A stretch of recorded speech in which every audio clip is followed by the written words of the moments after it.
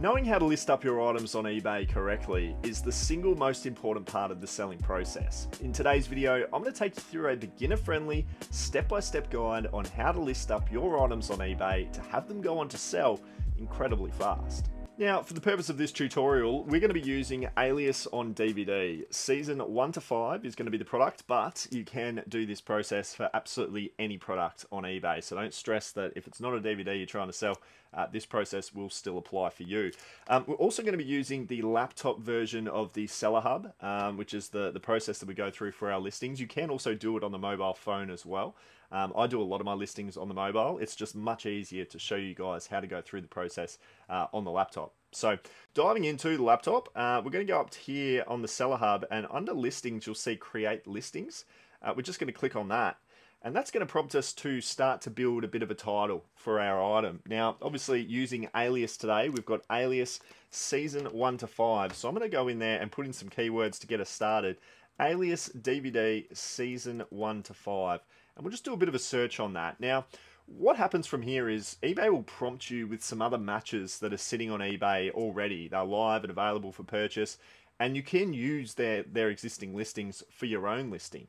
You'll see here that there's a bunch of different ones down the bottom here. They're not all an exact match. You've got season, right there, you've got season 1 of Alias.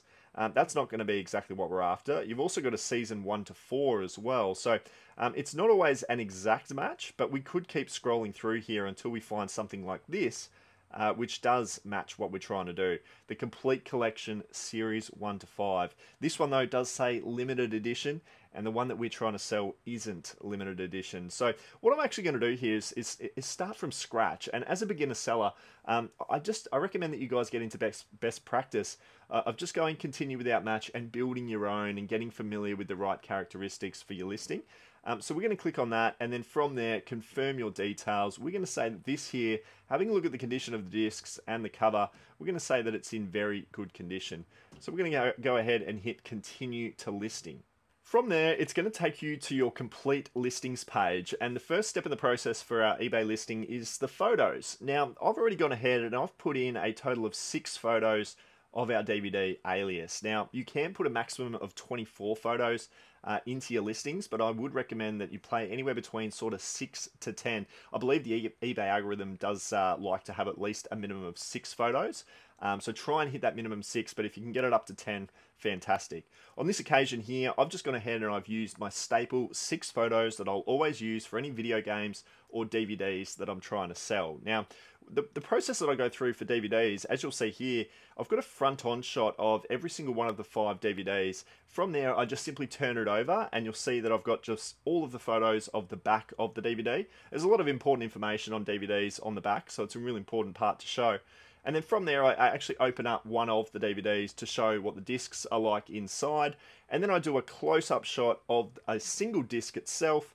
I then flip over that single disc to show the quality of the disc itself on the back to show that it will play back. And then I go ahead and I put up a tower stack as my 6th photo. What I would say is if there was a random disc that probably wasn't in as best condition, I would take an extra photo to show that, and I would mention that in the description. But ultimately, this just highlights the fact that they are all in great condition and there aren't any scary bits that I need to focus on. But when it comes to your photos, probably the only other tip that I've got for you guys is just to make sure you got some really nice box lights. I've got some box lights here. If you don't have box lights yet, if you're just starting out, just try and find yourself a really nice white plain background, or even using the natural sunlight as well can be a great way to get some really good bright light into your shot. As long as you're not playing with any really harsh shadows, you should be pretty well set up to take some great photos. But don't underestimate it. Photos are a crucial part to getting your item sold, and just make sure you've got between that 6 to 10 photos to really capture everything that you need to when it comes to your photography. Once we've done that, we can then go ahead and we can start to build out our title. Now, I personally believe that title and photos are the 2 most important parts, along with obviously the 3rd most important being the price, and we'll touch on that later. But when it comes to your title, and we're playing with DVD, it's the same process for any product that I'm trying to sell. The keywords are the words that will always be what the buyer will actually go on to try and search for on eBay. So you've got to think like a buyer. And for me, if someone wanted to buy this Alias DVD, I know that alias would be probably the most important word that somebody would try and search up to find our item. So I'm not going to put any emojis into it. I'm not going to say like new to begin my title. I'm going to use the keyword that could be found the most first, which is alias. The next word that I think could be used quite heavily is DVD. So I'm going to say DVD. And that way, alias DVD stands a really good chance of our item being the one that's positioned first for the buyer. So alias DVD, I'm also going to say what seasons we've got of this as well. So this is going to be season 1 to 5. So alias DVD season 1 to 5 in a very short amount of characters. We've only played with 20 out of 80 characters here. We've got the fundamental pieces of this item already at the front end of the title, and that is going to help you massively. So alias DVD, season 1 to 5. I'm also going to write here region 4. Now region 4 for DVD is just another characteristic of the DVD to let the buyer know what they're getting their hands on, so it is an important feature. This could be something like long sleeve shirt if you're doing a piece of clothing rather than just writing shirt as an example, or running shoes if you're doing a pair of shoes. A couple of different examples there as to another characteristic feature that I would then try and put into the title. So alias DVD season 1 to 5 region 4. I would say also, I think another great feature here is complete series set. We have every single episode of the TV show Alias, so they need to see that complete series set could be a search term that somebody tries to put into eBay to find our listing. So now we've built out 49 out of 80 characters. It's pretty much everything that we're going to need from a, I guess, necessary point of view. The only other one that I'd probably put in there as well is maybe an add up of the discs. There's 6 discs in every single one of these, so I would say 30 disc set at the end there. So now we've got 60 out of 80 characters. We could do other things, like we could put in the actor's name, for instance. If there was a split in regions, if some of the DVDs were region 2 and region 4, that might change our title a little bit. But alias DVD, season 1 to 5, region 4, complete series set, 30 disc set.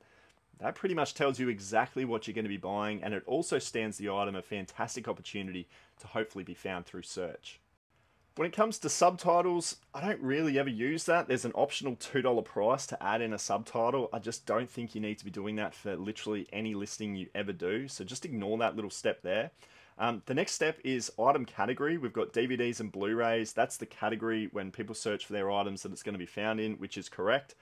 So that's obviously a fantastic allocation already supplied to us by eBay, so we can just leave that there. And then you come down to item specifics. Now, item specifics is very, very important.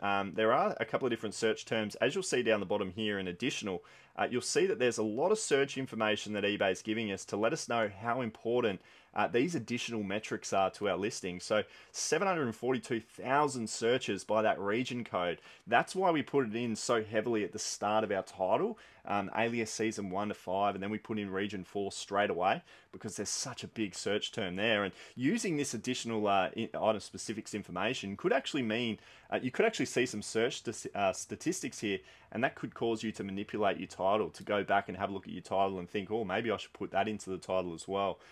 So we're going to go through and add in some of these. We've already got format DVD. We've already got the movie title of Alias in there. It's just picked it up from what we put into the title. Now UPC for DVDs, that's the barcode number on the back here.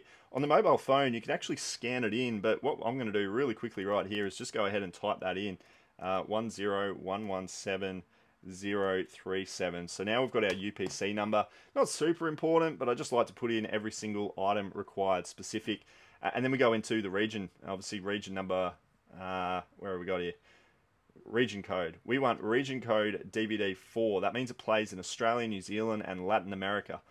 So that's a good one to be putting in there. The genre, let's just call this one, well, it's a drama, but it's also a bit of action. So we'll put in there as well. So there's 2. Actor. Now, if we have a look at this one, we have Jennifer Garner. Jennifer Garner. So she'll be in here. She's a good actor. Not Fenifer. Jennifer Garner. There we go. Perfect. So Jennifer Garner's been added in. The type. Now, what this is a TV series. So 35.8 thousand searches around TV.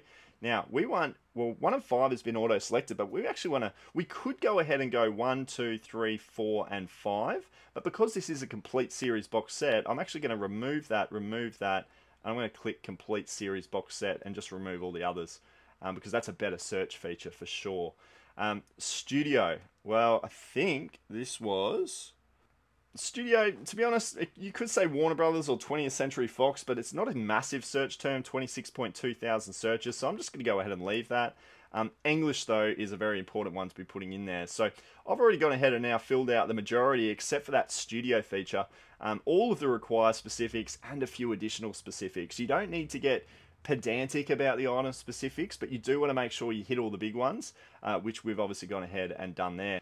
Now, condition description, I don't think I need to write anything more than very good, because our photos clearly show that these DVDs are in very good condition. So I'm just going to go ahead and leave the item condition as it is. And then for the description, I'm just going to go ahead and use the AI description feature, which automatically generates a description for us at a click of a button. It is really, really easy, and right there, have a look at that. 30 disc set. Jennifer Garner's in there. She's basically, AI has grabbed all of our item specifics and has built us a fantastic item description. So it's never something that I heavily stress too much, the item description. There is something that I would put in here, like light surface scratches. If there were any light surface scratches on the disc, or say for instance, we had a region 2 and a region 4 DVD mix, I would say region 2 for DVD season 1, and then region 4 for DVD season 2 to 5, something like that, just to basically give a little bit more detail that I wouldn't have been able to otherwise provide through photos or title. But this one is a pretty stock standard item. I don't need to do anything with it, so I'm just going to go ahead and leave that descriptive title as is. And then we're going to go into the pricing. Now, the pricing is the third most important part, as I touched on. Let me show you how to do that. So when it comes to doing your pricing, very important step, I would say to always go with the buy it now price versus an auction, which is synonymous for eBay. It was always known as an auction platform back when we first started 20 odd years ago. But right now, the best way to get the most amount of money possible is with the buy it now feature. Set a price, put on some best offer, and then you're good to go with a bit of negotiation. So I've just loaded up the home screen here, and we're going to be just doing a bit of perusing and doing some research on our alias game. And this is a very crucial step to make sure that your item goes on to sell. You want to be competitive with your price points. So we're going to type in alias, we're going to type in DVD 1 to 5, because that is what we're ultimately trying to sell. Now, with this screen here, I'm just going to do a couple of things immediately. And the first one is going over to the right hand side here, and I'm just going to do a highest price first. And then I'm also going to go over to here, and I'm going to hit condition, and I want used. I want the most expensive to the least expensive, and as we'll see here, we have a list of 94 results for alias DVD 1 to 5. Now, one further step that I'm going to do here is I'm actually just going to scroll down on the left hand side, and I'm just actually going to go here, and I'm going to type my country, Australia only. And you'll see here, in Australia, pre-owned DVDs of alias 1 to 5, there's 37 results available for purchase. And you know that they're available for purchase because they're in black. Any black text like that will let you know that it is a listing ready to be bought. Then I want to go and do a bit of a scroll through. I'm seeing here, there's sort of the first match of what we've got. All the DVDs loose at $49.95. And if we do a heavy scroll, you'll start to see that there are a lot more $29.99s, $44, $44, $40, and then we go into the 30s. So as much as there was some expensive price points, we're sort of seeing here that $35 to $40 seems like a really good, attractive listing price, but we need to absolutely confirm that by going in and checking the solds, which is just over here on the left-hand side of the screen. You'll see sold items, and if we click on that, it'll now give us all of the same information, but it'll show us the sales history on eBay. And as you'll see here, there's only 11 results. So what that tells me is that there's a lot of listings for this DVD set, but there isn't that many sales. And what I think is that the majority of those listings are just pricing their item far too high. And if we have a look at this, you'll see the price points. There's a $45 one. Someone was trying to sell that for $100, and yet it's only selling for $45. So that's a really important step to realize. And then we have a look here, and we've got 36, 35, 34, 34. So all of those $40, $50, $60 listings that we were seeing available for purchase aren't even being looked at. This right here, this information that we're looking at right now, you can see here, even $29.95, a $19.95, and then a $24.95. So I actually think this DVD is more like a $35 DVD. I think we should be pricing for 35. And what that's going to mean is it's going to mean that we're going to fall in a really nice, healthy place, because it's going to kind of put us at the attractive price point, the lowest price point for a buyer, which is what the buyer will be searching for. And it's also going to be putting us at an attractive price per the sales that we've seen with the sales history. Now, 90% of eBay sellers will not go to the effort and energy to do what we have just done there. But I can guarantee you, by doing that little bit of research, it'll only take you a minute or two just to go in and see what the sales are versus how many people are trying to sell that item currently on the present day. You're just going to transact so many more sales, because if we had gone with $45, it might have sat for a couple of months longer than what eBay is actually telling us, and that is it's a $35 DVD set. So that is how you do your pricing research, and it is so important. So there's our price point. We've got a quantity of one, just the one DVD bundle. If you had 2 or 3, you could just put 2 or 3 in there. $34.95, buy it now. And we're also going to, in the next step here, allow for offers. So I'm going to turn that allow offers feature on, and somebody could say, hey Matt, I'm happy to buy this item off you for $30. What do you say? And then from there, I could say, look, we'll do $32 as a counter offer. Or I could say, you know what, $30 sounds great, and I'll accept it. So 50% of my sales last year came from this best offer feature being turned on. So it is an incredibly important feature for you guys to have running. The next step is postage. Now, if you're just starting out, maybe international postage isn't something you want to dabble with. There's a big enough pool in Australia or your own country, wherever you're watching, to be able to sell into. So I've gone ahead and I've actually created a bunch of different policies for shipping, but I want to show you this one here, which is a very beginner-friendly model of postage. And if we view this policy that I've created, it's basically to say that I'm happy to send it domestically, and I don't want to do any international postage. So no international buyers will even see this listing. It will only go to people within my country of Australia. So having a look at this, the postage policy I've set up is just a flat rate, free postage. So I've said that we will send via the Australia Post standard parcel of 2 to 6 days, and it will be a free postage model. So there's no handling costs or anything like that. And then the other really important feature is I've said same business day. Now I think that's a really important step for you guys. If you've never sold an item before, I would still go ahead and do same business day. So as soon as your item sells, you're just putting in the time and the effort to go ahead and then wrap that up and have that shipped out. No international postage under there as well. And then I'm excluding no location. So it can basically go anywhere. Promoted listings is the next one. Now, promoted listings, a bit like the best offer, about 50% of my sales come through promoted listings. So that's definitely a feature I recommend that you guys use. I'm going to go ahead and I'm going to turn that on. And I'm going to ignore the listing ad rate of 10.7%. And I'm just going to change that to 3%, which is something I recommend you guys do for any item that you're trying to sell. If you're not sure what promoted listings refers to, it's basically just a few extra ad impressions that you're going to receive at a rate of 3%, and that is ultimately also going to be the fee that you're going to pay when the item goes on to sell, if it's found through that promoted listing sitting at the top of the search bar. You're basically guaranteeing yourself top of the search bar rankings if you're going with that 3%. So I recommend that. Don't do the 10%, because it is ultimately the fees that will come out of your pocket. So 3% isn't too much of a nasty surprise if it does sell that way. From there, just hit list for free at the bottom, and that listing will either go live, or if you click schedule, it will schedule per the date and the time that you're trying to have the item go live. So I like to get things live immediately. So we're going to hit list now, and this thing is ready for sale. Now, depending on what your goals are, whether you're just trying to sell one item that you found lying around the house, or if you want to create a bit of a side hustle on eBay, the best way to go about further sales is to continually list more and more items on a consistent basis. And if you can be listing it consistently and correctly, like you've seen in this video, then you're going to go a long way to generating consistent sales. But it all comes down to the product. You really want to make sure that you're buying the right products. And this video right here is a perfect example of a number of different items that go on to sell for some fantastic money on eBay. So I highly recommend that you guys go and check it out. Good luck selling on eBay. Thanks for being here for this one. We'll see you soon.